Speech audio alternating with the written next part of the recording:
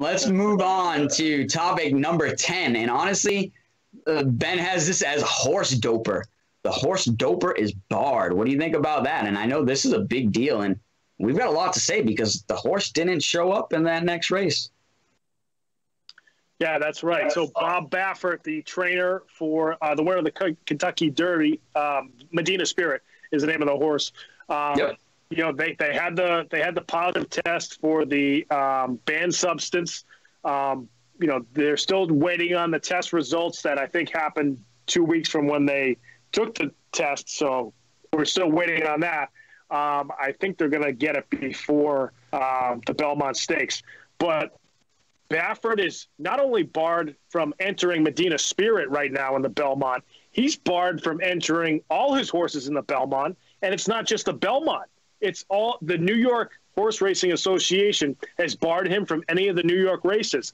I can't remember the third one on top of the Belmont, but the second one with Medina Spirit, who then failed, is another huge race as well, Saratoga.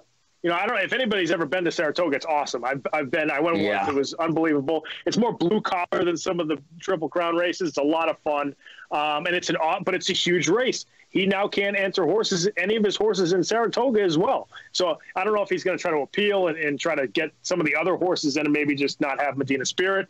We'll see what happens with the investigation. But this is also because of his history. He's had positive tests before. Five horses? Yeah, five, right? So, you know, I think that has something to do with it as well.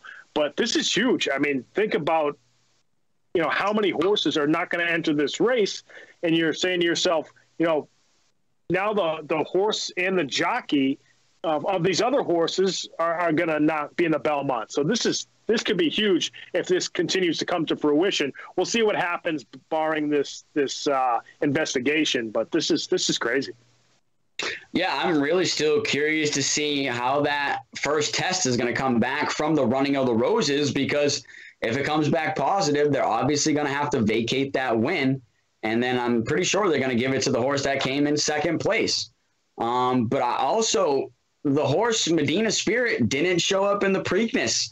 He was out there and he ran a little bit, but on the backstretch, yeah, he came in third, but he got smoked on the backstretch, really. So it was one of those things where I'm not even sure Baffert really would have wanted to put him in the Belmont because it's an even longer race.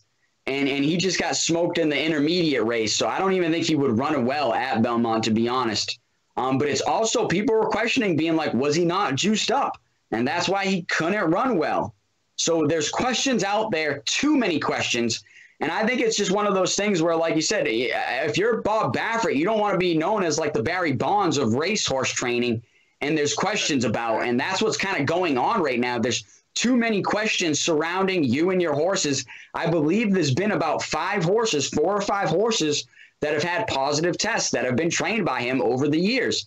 And people are just kind of questioning it a little too much now. And it has happened again with Medina Spirit. So it's one of those things where I think he's got to prove going forward that all of his horses are clean to get himself back in the good likes and to be able to race again in New York. But it's curious to see when that's going to happen. And obviously, we'll still be watching the Belmont to see who wins. But like you said, I wonder how many horses are even going to be running. In the Preakness, there was only 10 horses that ran.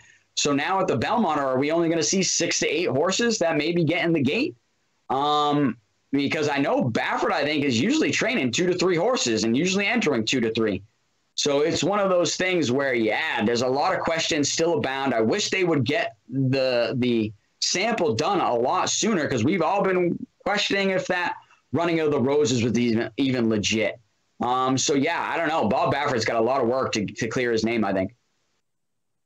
Yeah, you wonder if the New York Racing Association, you know, came down with this now to get other horses into the Belmont. I'm not exactly sure how the qualifying works for it, so I don't want to represent anything there, but maybe that's what they're trying to do, or maybe they're putting this down now so that if the test result does come back as positive with the horse, that they already have this in place and everybody already knows that Medina Spirit's not going to be there and Baffert's horses aren't going to be there. Or, the third thing is, do they have a little intel? Do they know, has this test result already happened and they're just trying to figure out how to come bring it to the general public? does the New York Racing Association already know about it? I mean, that's another thing that we can think about. Maybe they have some inside info that this did happen, and this horse is going to be kicked out of the race. So a lot's going to unfold with this over the next couple of weeks until the early June race that is the Belmont. So it's going to be interesting to see what happens with Bob Baffert, even after this Triple Crown, and what going forward, what's going to happen. He sees the collateral damage that just happened with all these other horses. Is he going to give this up and just, allow somebody else to be the trainer and he step aside? We'll see. It's interesting. It'll be interesting to see what he wants to do.